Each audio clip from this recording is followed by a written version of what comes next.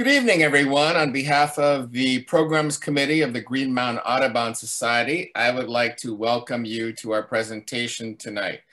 Our presentation is the first of 4 programs, which will be given by our presenter.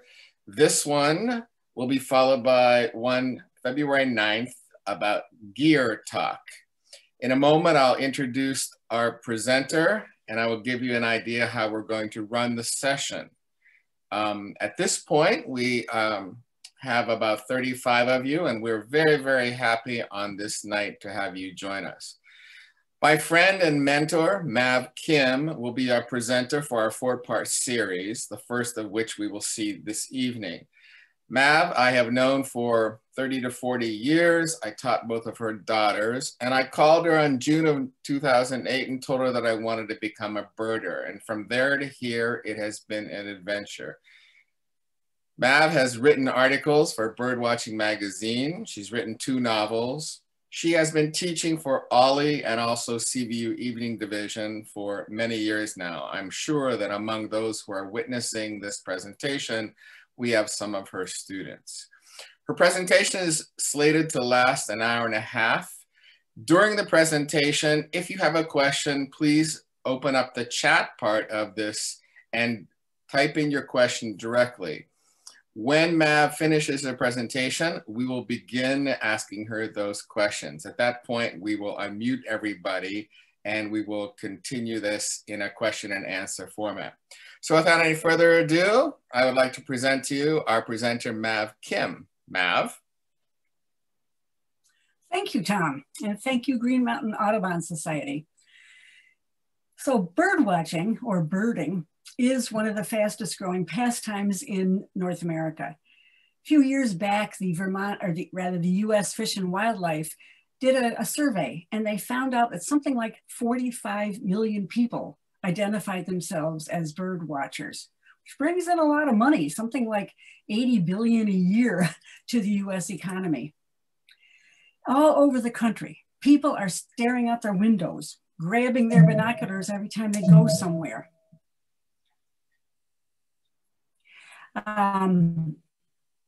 Jumping in their cars to see birds that other people have seen. Talking about birds, learning about birds, joining up with other birders. So what's going on? The populations of a lot of bird species, sorry that keeps happening, I will make it stop happening in just a minute, I hope. The population of many bird species is going down dramatically, actually. And the population, I see what I'm doing. The populations of people around the globe are spending time looking at and learning about and sharing information about birds. Part of the reason is that a lot of people have time. For most of human history, most people lived like other animals do. Most of every single day was dedicated to survival, to finding food, to finding protection, to finding shelter. And humans lived like that too. Sure, many humans looked around and they saw the birds around them and they knew them as something other than just food, but still, they didn't have time to actually study them or enjoy them because they were too intent on survival. But taken as a species, we are now living longer and have more freedom from immediate want than at any time in human history. Of course, that's not the truth for every person living on Earth today, but it is for millions. And an extraordinary number of people now have hobbies, pastimes, passions that have absolutely nothing to do with survival. Now, the most intrepid or dedicated, or we might call them driven birders, will go anywhere and stand anywhere to watch birds. They will stand next to smelly sewage treatment ponds. They will stand next to the, I'm having serious problems getting organized here. There we go. They will stand next to garbage dumps. They will stand on this windswept rock face right beside Hudson Bay. It was June and the temperature was 40 degrees. These are dedicated birders. So there's gotta be something about this. This evening, we'll talk about how to get started with birding, what skills you will develop, what equipment you'll want, and where to see birds. And we'll also see photos of many of the birds that you're most likely to see here in Chittenden County, Vermont. And we'll talk about some of the rewards, both physical and psychological, of birding, which may include stress reduction, lower blood pressure, improved attention, improved focus, and camaraderie, which is a big part of birding. And also just plain fun. There are so many reasons why so many people, young and old, are taking to the fields and the woods and the beaches and the marshes to look at birds. Well, my goal is to get you excited about birding if you're new to birding, and excited about birds, and even more, maybe to make you even more interested in habitat protection than you already are, so we can all together keep Vermont being beautiful and full of birdsong. For most people, the first place they bird is their own backyard. And most people recognize some common backyard birds, like blue jays and black-capped chickadees, like this little cutie who's clutching a peanut, getting ready to chip it and eat it. They find themselves looking forward to the springtime return of birds like red-winged blackbirds. Or maybe the first time that they notice a robin on their lawn in the spring. Or maybe their very first view of a great blue heron in the spring. Setting up bird feeders is the next early step in the development of most birders. Watching feeders gives people an intimate view of birds. It gets us to know birds on a sort of personal level. People might even get to recognize individual birds, like this cardinal that was in the process of molting and looked like that for weeks. Or maybe this black-capped chickadee who was, strangely, white-capped. And when totally unfamiliar birds show up at a backyard feeder, even the most uninterested birder finds himself wondering, what are they? Where did they come from? How long will they stay? Why are they here? Other people get interested in adding bird boxes or nesting boxes to their yards. Of course, not everybody goes to this extreme. This is right near White's Beach in South Hero, and these are only a few of the man's 600 or 700 bird boxes. But even if we don't go to that extreme, bird boxes, like bird feeders, tend to proliferate. We now have a dozen roosting and nesting boxes on our 1.3 acres, ranging in size for some for the tiniest chickadees and some for the largest woodpeckers. At about this time in most birders' life, they encounter a spark bird. That was a term coined by the famous Roger Torrey Peterson, the first man who made a field guide that allowed complete beginners to go out into the woods or the fields and make a good stab at identifying the birds they saw there. A spark bird is the bird that turns you from casual observer to dedicated bird watcher. It's different for every person. It can't be planned for. Spark lands in exactly the right place and you're hooked.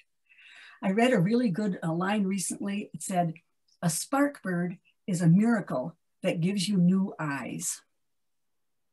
I was somewhat interested in birds as a teenager, but I think the spark happened when I started seeing ring-necked pheasants next to our house in rural New York State. One day, my two little daughters and I saw the male walking across the field right in back of the house. A few days later, we saw a female.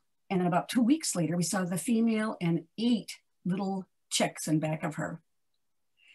Big, showy, colorful birds like this ring-necked pheasant tend to be spark birds more than, say, sparrows.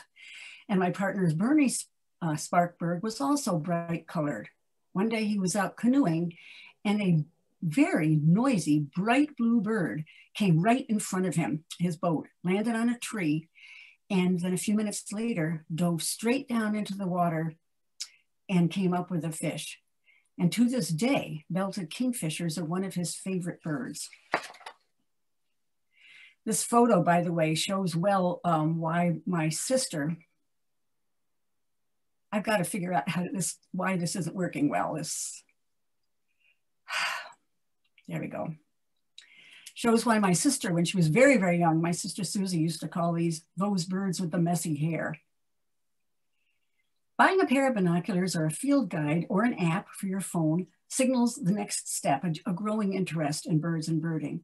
And for a great many birders, keeping the binoculars and the field guide next to their kitchen window and just watching and enjoying the birds in the backyard will be the extent of their hobby, and a very, very enjoyable hobby it is. But other birders find themselves wanting to team up with others, so they don't have to try to identify everything by themselves. They might join the local Audubon chapter or the Green Mountain Audubon Society, or they might hear about a nearby birding festival and go find out what it's like. A small percentage of birders become crazed. I know one man who went out of state for a family wedding. The church was very close to the airport, the plane got in on time, and he missed the whole ceremony. And he explained later, well, there was a really great sewage treatment pond between the airport and the church. In England, the word for crazed birders is twitcher. A twitcher will go many, many, many miles, hundreds of miles sometime, to see one bird, hope that it's still there, that other birders have reported. Well, the United States has its share of twitchers also. Let me tell you a story. In June 2000, a lovely woman named Bee was sitting in a field near Kingsland Bay in Ferrisburgh, Vermont. Bee, I think, was in her 90s at that time. And she had been a knowledgeable and passionate birder for decades. Well, this day, Bee looked up and she saw a fork-tailed flycatcher. Fork-tailed flycatchers should be in Belize, not in Ferrisburgh, Vermont. Well, fortunately, this extraordinary sighting stuck around until she could get home and notify other birders. In fact, the bird was around for more than a month. And people came to see this poor lost fork-tailed flycatcher from all over New England, New York, Eastern Canada, Ohio, Pennsylvania, New Jersey. And one couple actually flew up from Florida. They got in, took the South Burlington Airport. They rented a car. They drove down Route 7. They hung around for a while. They finally got to see the bird. They got back in their car, drove back up Route 7, found a place to eat, found a place to sleep, and they were on the plane the next morning at 6 a.m. heading back for Florida. They were twitchers. Well, most of us will never be crazed, but anyone can be a bird watcher. So what do you need to get started? Well, first, you need interest and curiosity and the understanding that almost nobody starts from scratch.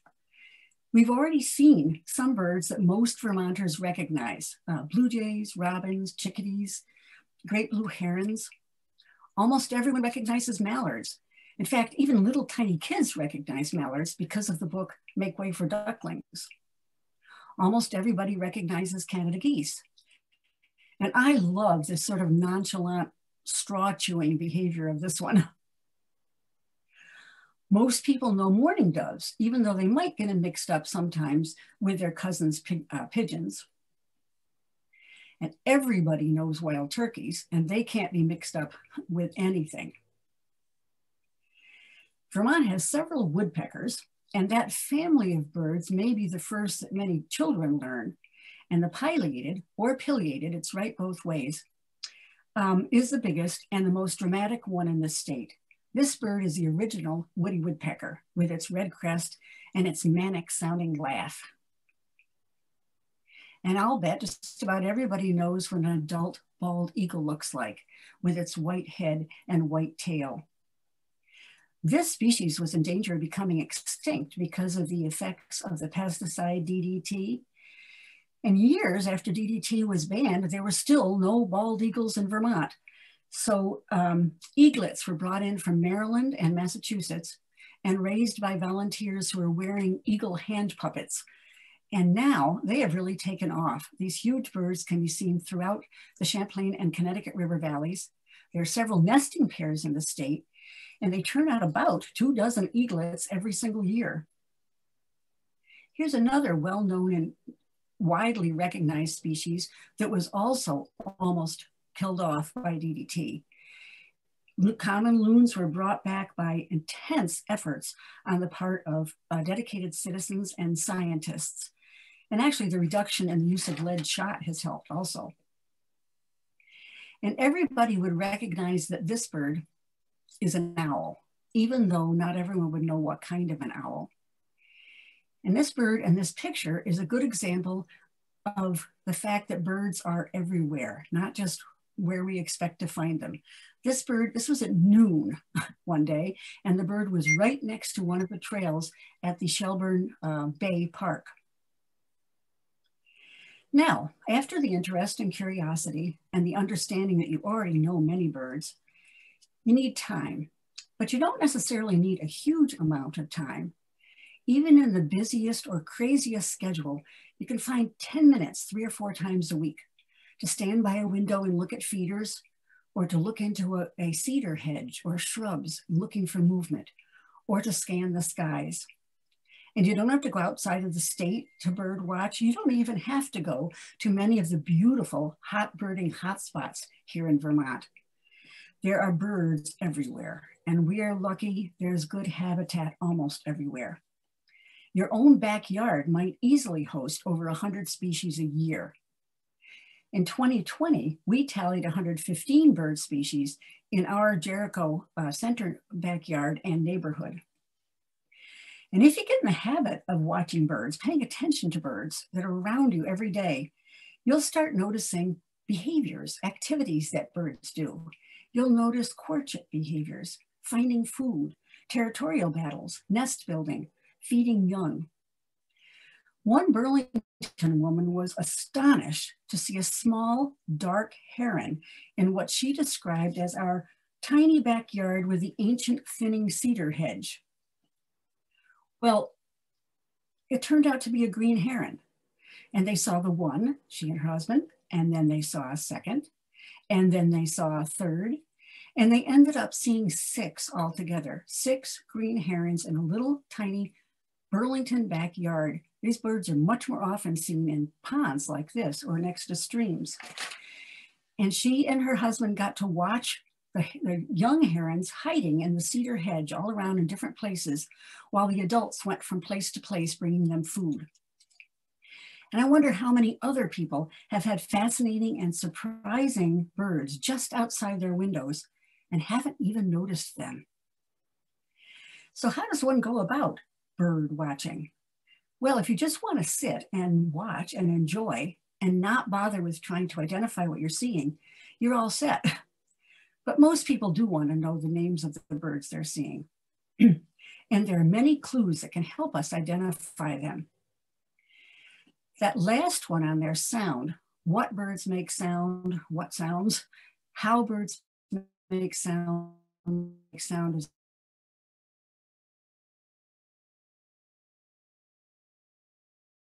shape the habitat to try to figure out what bird we're seeing. Color is really important, by the way. Oops, I'm sorry, let's discuss size first.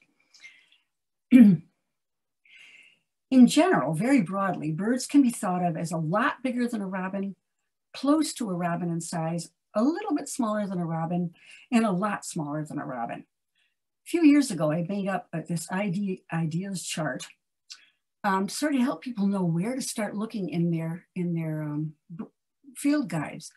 And so if a bird is a lot bigger than a robin, you can look at what is it doing right now? Is it soaring? Is it standing in the water? What does its bill look like?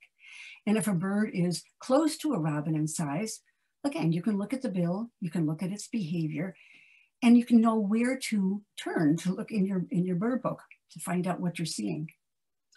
If you're watching a bird that's smaller than a robin, and you see it constantly just swooping through the air, well, then you just turn your bird guide to swifts and swallows, because the bird's behavior and size has given you a hint as to where to look and what kind of bird it might be. A wonderful woman who's taken several of my classes neatly made this chart, both in a big version and then a smaller one that folds into a pocket or fits in a field guide. And if anyone wants one, I think you can contact me through Green Mountain Audubon Society and I'll email you a PDF. Well, color is really important to birds. Color helps birds identify others of their own species. It helps female birds decide on the health and vitality of possible mates, the fathers of their possible children. And color helps humans categorize birds too. If we're birding in Vermont and a bird flashes by that looks mostly red, it is most probably a northern cardinal, unless we're right in the middle of a woods and it's summertime, and then we might be seeing a scarlet tanager. And if we see blue, we think blue jay if it's big, good sized, but if it's smaller than a robin, it might be a bluebird, or it might be an indigo bunting. Color alone, though, isn't the only thing we can go by for several reasons. First, a lot of species change color during the year. American goldfinches are a great example. These pretty little birds are around in Vermont all year round. And in the summer, the males are dressed in beautiful lemon yellow and charcoal, or more than charcoal gray, dense black and bright white. But in the winter, both the males and the females are alike in sort of a dull ochre color and dark yellows and olive. A second confounding factor is that in many species, males and females look different. They have different colors. This is called sexual dimorphism, and it's both common and logical. Females of many bird species are drabber. They have browns and grays that help them stay hidden when they're on the nest. And the males' flashy colors can actually lead predators away from the nest and also, of course, help attract females. Here are male and female red-winged blackbirds and male and female rose-breasted grosbeaks. And in many species, immature birds are colored differently from adults. Here's an immature rose-breasted grosbeak, hatched the same year that his portrait was taken. And to make things even more confusing, and another reason why we can't count on color, is that oddities can happen in the bird world. Some birds, individual birds, can have more or less melanin, the pigment that darkens hair, or eyes, or skin, or feathers. They have more or less than is typical for their species, so they come out not the usual color. This goldfinch at the bottom was leucistic, meaning it had much less melanin than most goldfinches. And that sweet little puffball of white up there was a common everyday house sparrow that had almost no melanin at all. And to make things even more confusing, hybrids can happen. A few years ago, we spent ages watching this pretty little bird at our feeders. It looked like a dark-eyed junco, sort of, but not quite. About 2 years after we watched the bird, we found out that it was actually a hybrid between a dark-eyed junco and a white-throated sparrow, something we didn't even know ever could happen. So color is helpful at identifying birds. The size is helpful, but it's not all we need. We also get helped by behavior. Behavior often provides clues to identify birds. Here are just a few examples. Some birds fly in a straight line, just as if they're shot out of an arrow. But woodpeckers, the whole woodpecker family, make sort of large, lazy swoops in the air. It's almost as if they beat their wings once, and then they just sort of relax for a little while and dip, and then they beat their wings again. Goldfinches make very much tighter swoops in the air. At the bottom of every single swoop, they make a little noise that sounds like potato chip, potato chip. Some really big birds just soar, making lazy circles in the sky, including hawks and eagles, ravens, and vultures. And if you see a soaring bird like this one, with the wings held in a V, and the bird barely moving, just tipping about behavior, helping with identification. And I said that if birds are heading down a tree trunk, they're very often one of our nuthatches, like this white-breasted nuthatch. But if they're going up a tree trunk, they're a brown creeper. Brown creepers circle up around a tree looking for insects under the bark. And when they get to the top, they zip line down to the bottom of another tree and start up all over again. And I have to mention one Vermont bird that has instantly recognizable behavior. American bitterns freeze if they feel they're threatened at all. They point their beaks up toward the bill. They make their body very, very tight and tough, tight and hard rather, and the stripes on their front merge beautifully with the cattails or reeds. That's their usual location.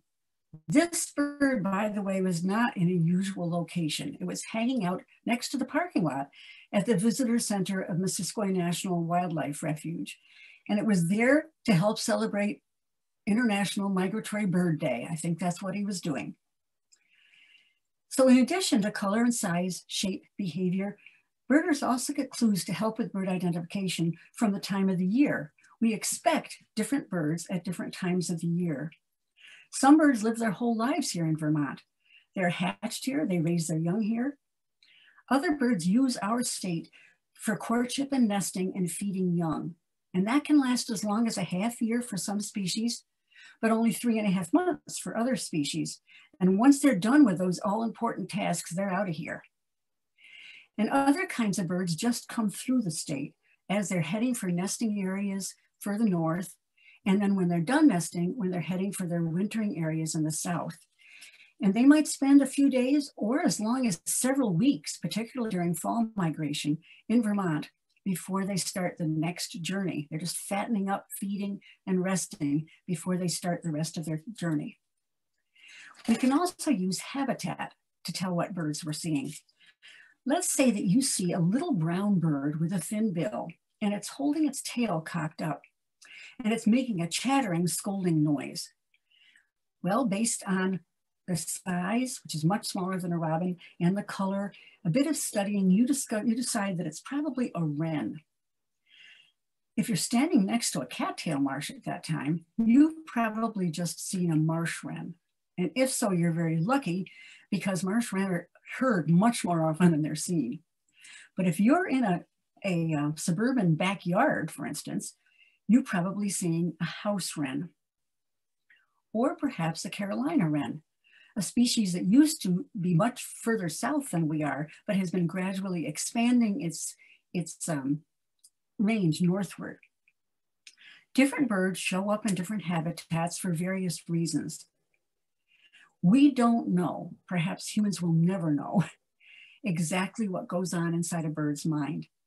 But having some idea of what birds are looking for can help us know what birds to expect when we're out birding. Let's just talk very briefly about some basic tools that will help you enjoy the birds. We'll talk much more about them in the Gear Talk program next Tuesday, I think it is, the 9th. Binoculars are by far the birder's favorite and most important tool. And there are a lot of specifics about binoculars that you might want to research more before buying some. And we'll discuss each one of these next time we meet. And it's important to know that binoculars are really individual. There are some pairs, some models and types that many birders love. But still, it's true that it sometimes happens that one birder might never be without a certain kind of binoculars, while another person might just dislike them intensely.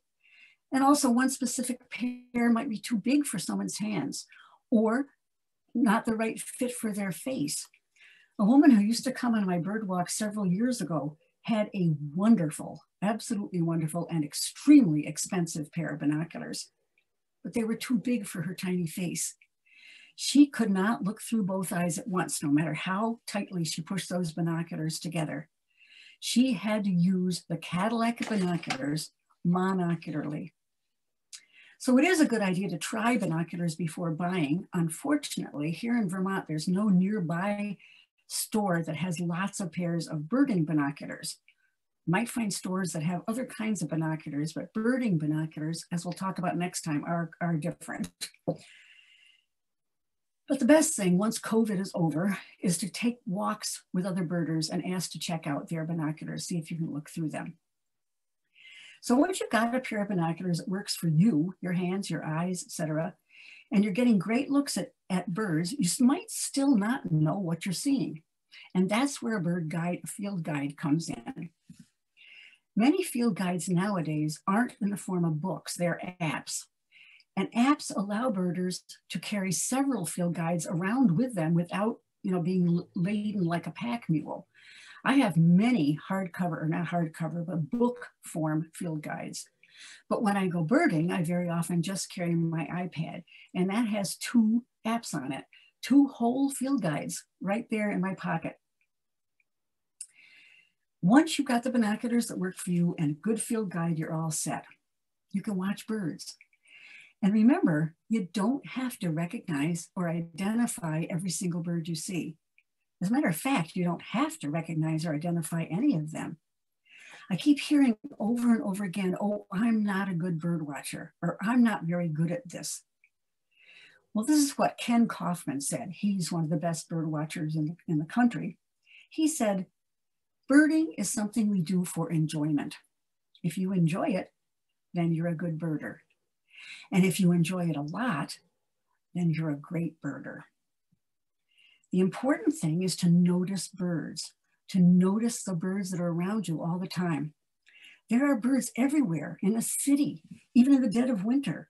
And so many people walk by birds every single day and don't see them.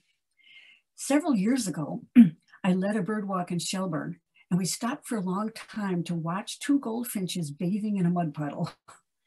And one woman who had lived in Shelburne her entire life was ecstatic. She kept saying, look at them, they're so beautiful. Are they very rare? They must be rare. Well, they're not. They're around all the time. And I was delighted to show her for the first time the goldfinch's beauty. But I was also saddened that she'd lived there for so long among these lovely little birds and had never even seen them. So let's get back to the original question. Why bird watching? Why are so many people watching birds these days?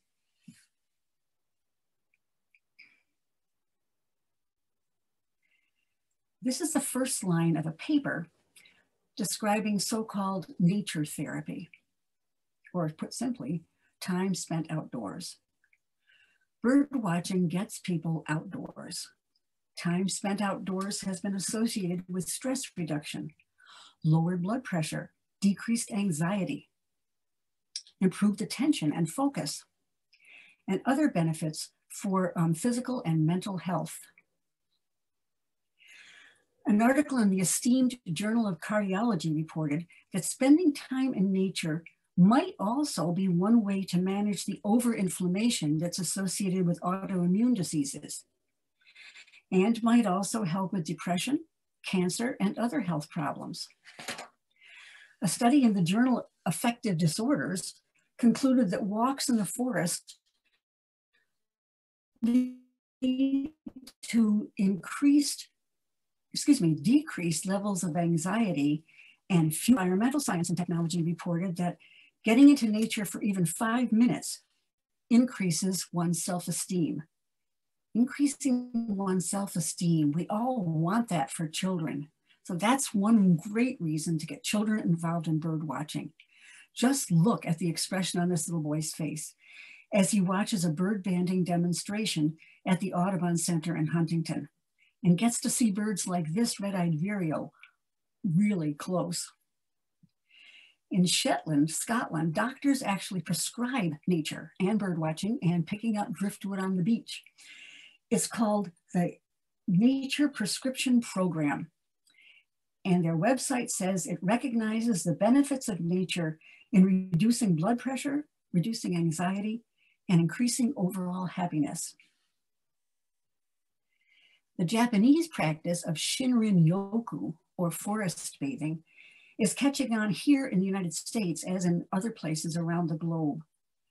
After 15 minutes among trees, people experienced reduced stress, anger, anxiety, and depression. Regular forest bathing is related to improved sleep, reductions in the stress hormone cortisol, and strengthened immune systems. And walking in nature and bird watching are now recognized as forms of meditation. That incredible concentration and shutting out of everything else that happens when you're watching birds is meditation without effort. This is me, hard at work, practicing birding as meditation. I very much like this quote from an article called My Kind of Birding that appeared in Birdwatcher's Digest. Bird watching requires a patience that slows your pace to the elemental cycles of life. It demands stillness. What are the rewards of this exercise? One, you will have begun to notice things about your surroundings that you never knew existed. And two, this is what I particularly like, you will have wound down your restless inner dynamo to such an extent that you discover a quietude, a stillness within you. Bird watching stimulates the brain. It helps us observe details. It keeps our neurons firing. It helps to form new neural connections in our brains. Birding is perfect for anyone who considers himself or herself a lifelong learner. And going outdoors, moving around, even just strolling at your most leisurely pace, has to be better for us than sitting at a desk for hours or binge watching Netflix. And birding at your most leisurely pace often leads to more challenging walking. A good friend of mine, who many of you know, got interested in birds about 10 years ago. At first, he really wanted to see birds, but he told me he didn't really feel like walking great distances to find them. He didn't like flying insects around his head. He didn't much like being outdoors when it was too hot or too cold. Just a few years later, that same man stood with me on the coast of Maine in February, too entranced by harlequin ducks to even feel that icy, icy ocean wind. And he's now climbed a few mountains. And he has slogged miles and miles and miles through wet and hot and humid and buggy jungles and rainforests to look at birds.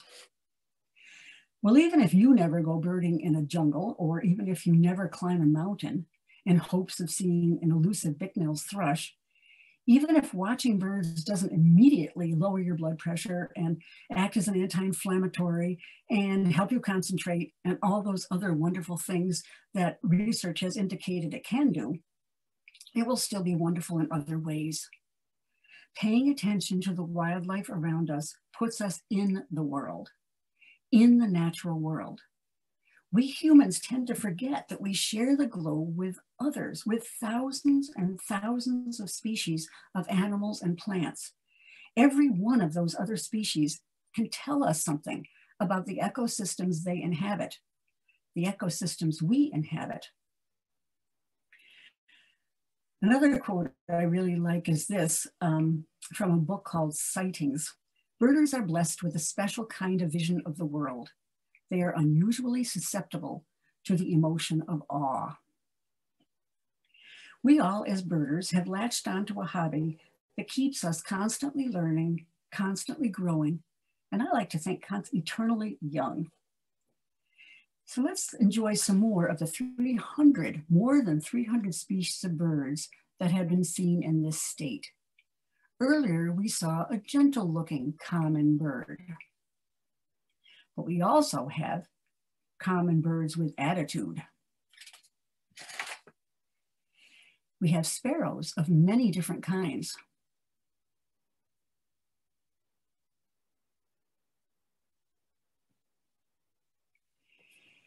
We have imported birds. There are birds that put on an act, pretending to have a broken wing to lead predators away from their nests. There are birds that can put on a whole concert, imitating other bird songs and even other noises like engines and fires, dogs barking and cats meowing. There are singing finches. Although this little beauty wasn't singing, he's busy eating a safflower seed, it looks like. And there are birds that astonish us with their colors.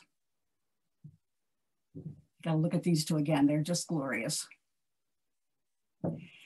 We've got owls, and we've got falcons, and we've got hawks. This beautiful hawk was right outside the kitchen window. We've got gulls, and terns, and egrets, and herons. We have geese,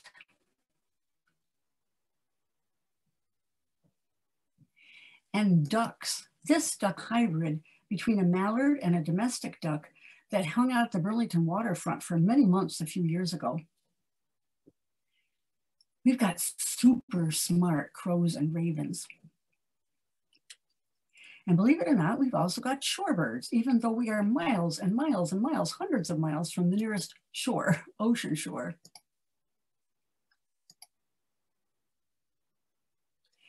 And there are warblers in colors ranging from chestnut to bright red and barn red and chartreuse and sunshine yellow and lemon yellow and sky blue and orange and charcoal gray and densest black. And there are swallows. And we have vireos and thrushes and towies. And we have the tiniest and probably one of the most welcomed of spring returning migrants, the ruby-throated hummingbird. The return of these little bundles of energy every single spring is always exciting. So why are so many people watching birds nowadays?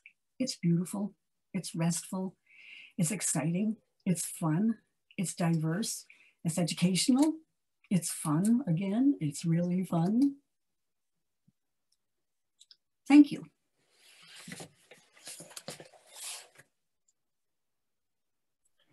If anybody would like to pose a question to our presenter, Maeve, simply type it in the chat and I will convey it and I will announce it to everybody.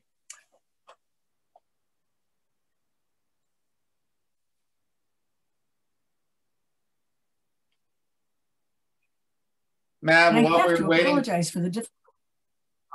Go ahead. While we're waiting for any questions, because I'm as the host, I don't see any being typed right now. Can you give us a preview of, just while we have everybody here, the second, third, and fourth part of the series and what they can expect? And they can always find those dates on the calendar on the website for the Green Mountain Audubon Society. Right. This series is aimed at new birders. It's called the New Birder Series. And so this was just an introduction to birding. Next will be Gear Talk, talking about how to choose and use binoculars, field guides, and a lot of apps that are amazing. They connect you with a whole world of other birders, and they also can actually help you identify birds. The third one is coming soon to a neighborhood near you, and it's all about spring migration.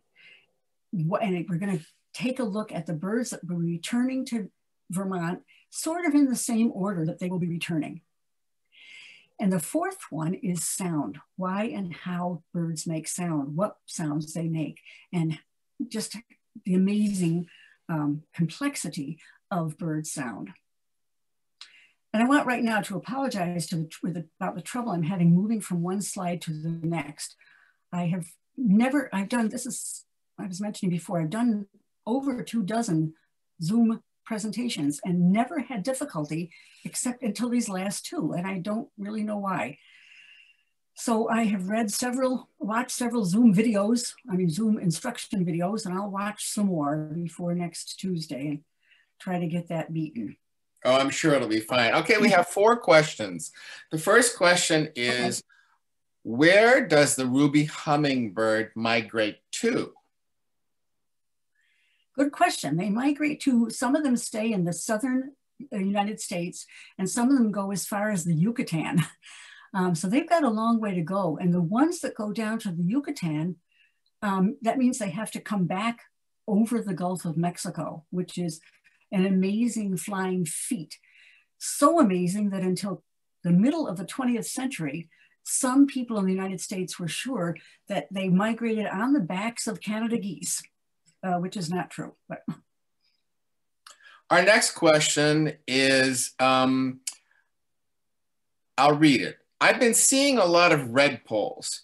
Can you talk about them? Where they come from and where they go after visiting us, and how often do they show up? What a great question. We have been seeing lots of red poles also. Red poles are small birds. They're smaller than chickadees. They're named for the little red cap they have, like a little red beanie. And the adult males have pink breasts. The females and younger males don't have the pink breasts. And they are an eruption species. That's IRR. They normally stay in Canada all year round. But in years where there hasn't been a very good cone or seed crop in Canada, they will come down into our area and spend much of the winter down here, sort of like Vermonters going to Sarasota or something. I mean, they're just as comfy warm down here and has lots of food. The red poles we get down here tend to be mostly females and young males, although we still see some of the rosy-breasted adult males. And they will stick around sometimes for only a few weeks, sometimes for a couple of months, and then head back to where they breed up in Canada. This eruption happens irregularly. It's not like a regular migration. It happens every 3, 4, or 5 years. And when it happens, some bird feeders can be overwhelmed. The last time this happened several years ago, I tried to count. I came up with a count of 120 common red poles at our backyard feeders. It's almost impossible to count them because they never stop moving. But this year we've got a flock that ranges between 25 and 60 every single day.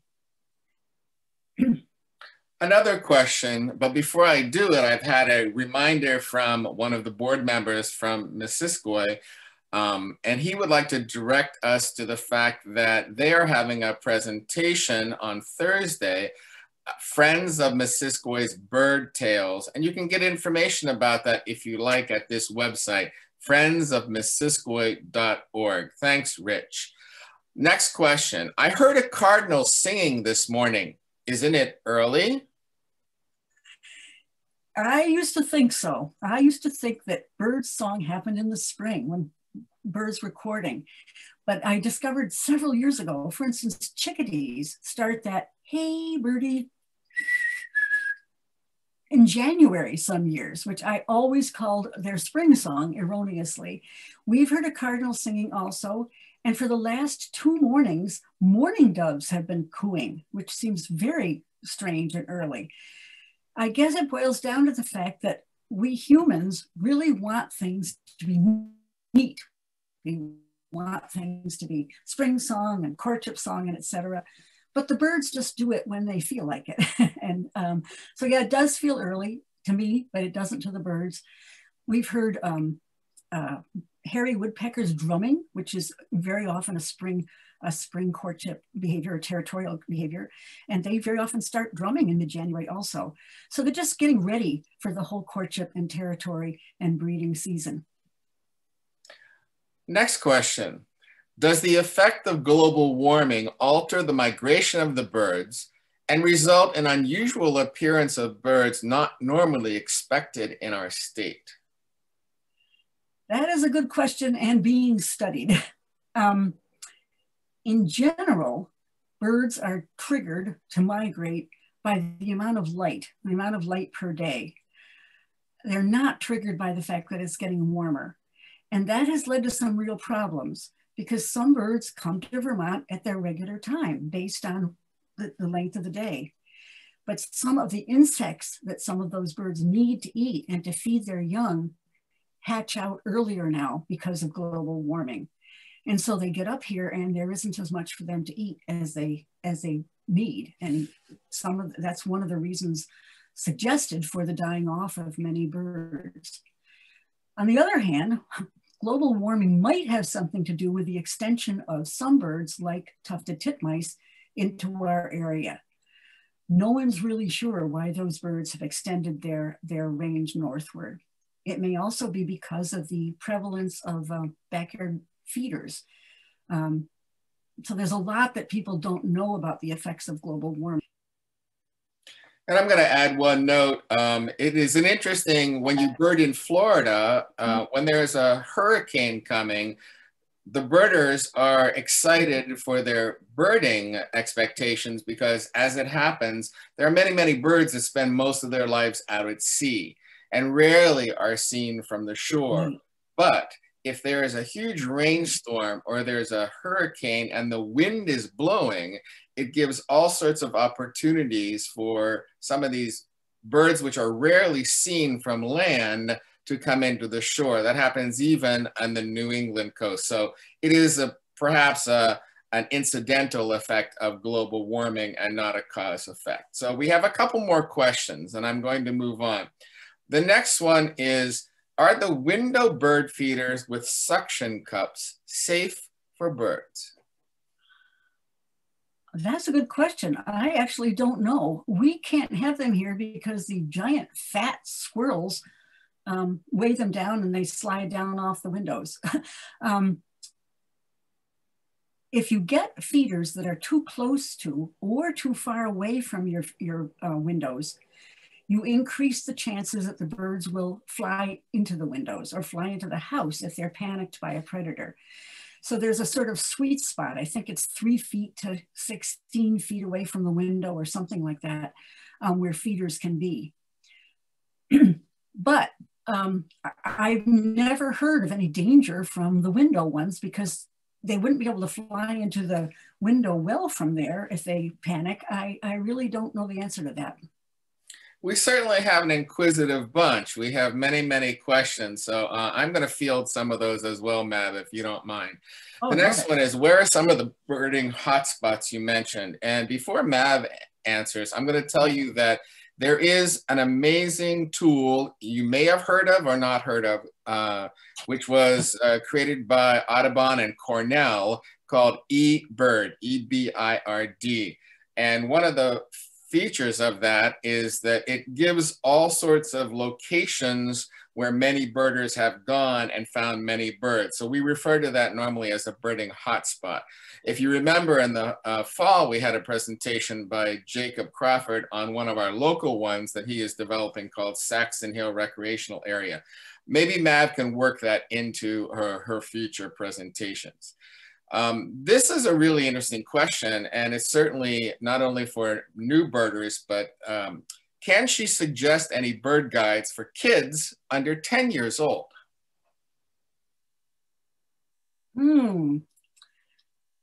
I don't know of children's bird guides. I think that the Sibley Guide and the National Geographic Guide are so beautiful and so good that any birder would like them, and no matter what the age. In my classes, I've had birders as young as 7. That was the very youngest.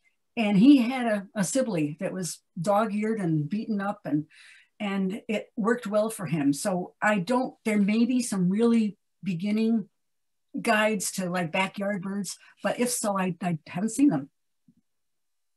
Well, we have a variety of questions, and I'm going to apologize if I don't ask your particular question, but I'm going to pick and choose now. This is an interesting one. Do any birds reuse their nests?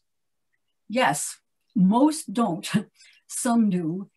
And some actually use other birds' nests for the second time.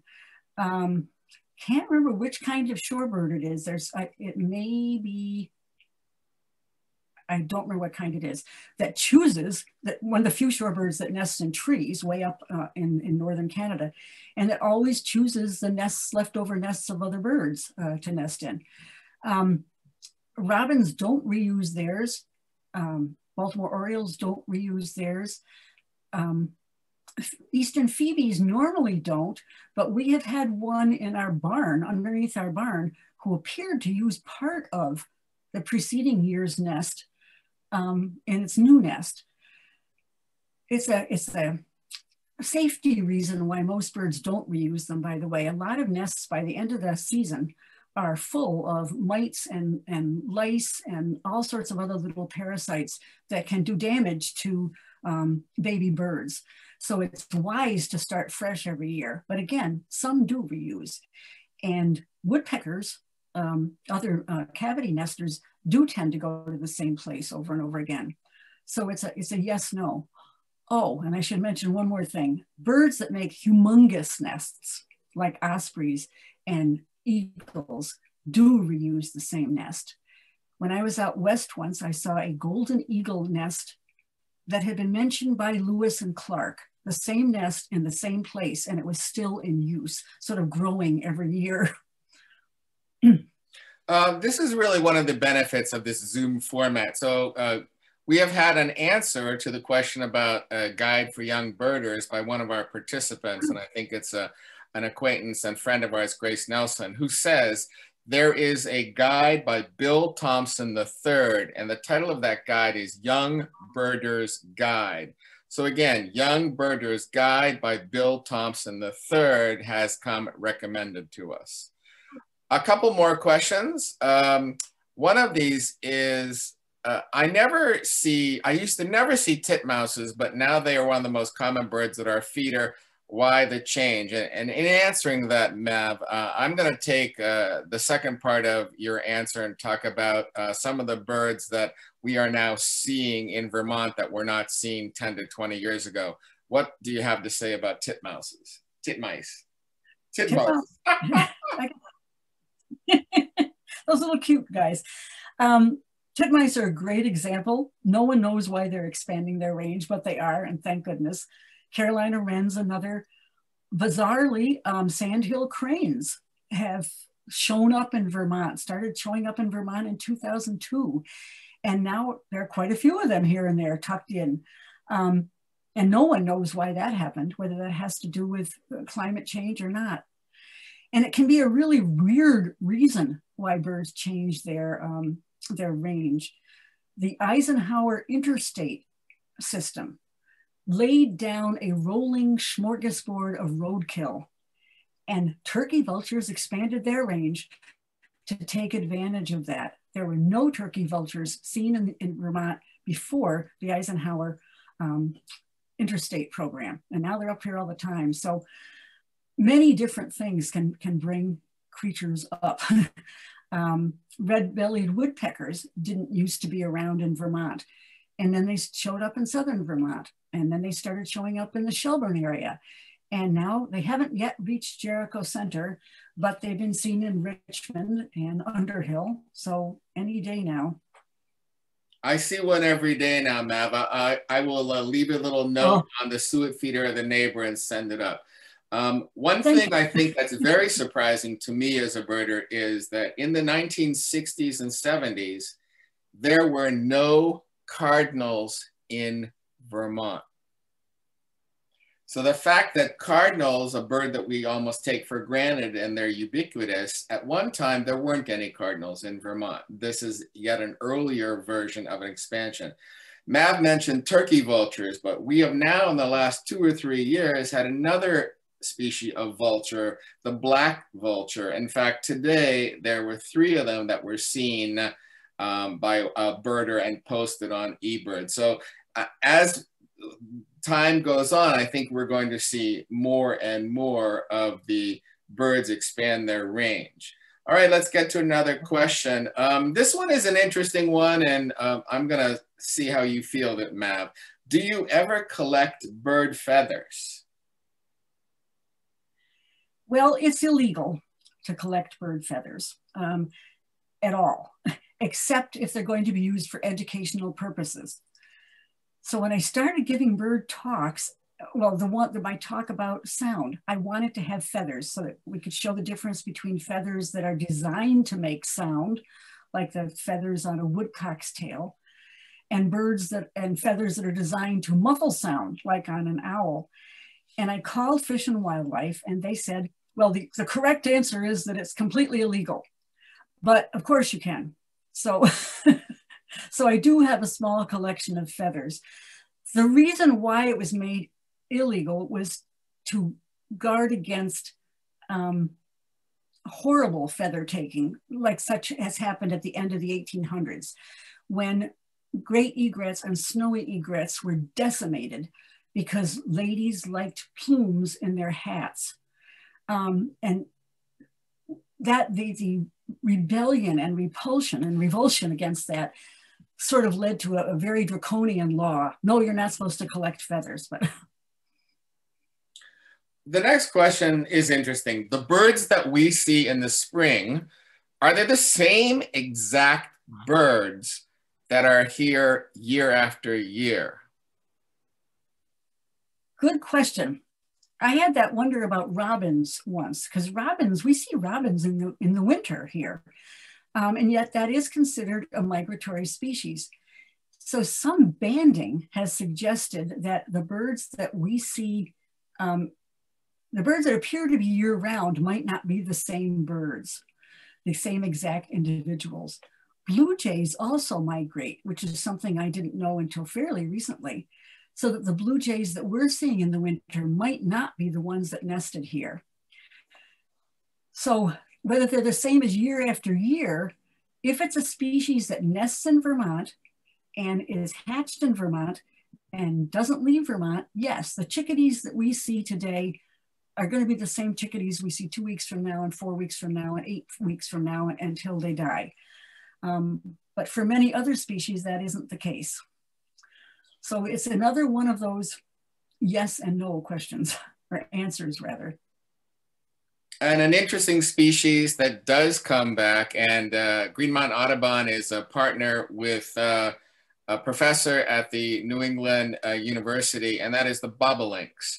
And bobolinks actually have been banded, and when they do come back into the field to build their nest, it seems like they come back into the very same field, and as they expand, they might go to the next field. So I'm going to take 2 more questions, and this one is, do some owls nest in old crow or squirrel nests? I don't know. I've seen great horned owls nest in very odd places. I've seen a great horned owl nest in a nest that was used by great horned owls in the winter and red-tailed hawks in the summer for many, many years. I don't know which bird actually built the original nest. I've seen a great horned owl nesting just flat on the flat piece of a cut off stump. So I wouldn't be surprised if they nested in crow nests, but I have never seen that myself or heard about it myself. Do you know, Tom? I actually don't know the answer, but that's one of the interesting things about learning more about bird behavior and habitat is I'm sure that somebody out there knows the answer. Yes. I have one last comment, and this isn't a question, but it's a comment by a participant, and I'm going to use it as a closing remark. It says to Maeve, "You inspired us to get out our bird seed and fill up the feeder again." And what I'm going to morph that into is, Maeve Kim, you have inspired us tonight with your presentation and have filled us up with the beauty of nature and the possibility of birding. So we thank you on behalf of the Programs Committee of the Green Mountain Audubon Society. Everyone, our next presentation is scheduled for February 9th. Please join us. And also, if you have time, check out the program that's going to be presented up at the Friends of Missisquoi. I wish all of you a good evening. I thank you one and all. Good birding. Get out there. Thank you, Tom.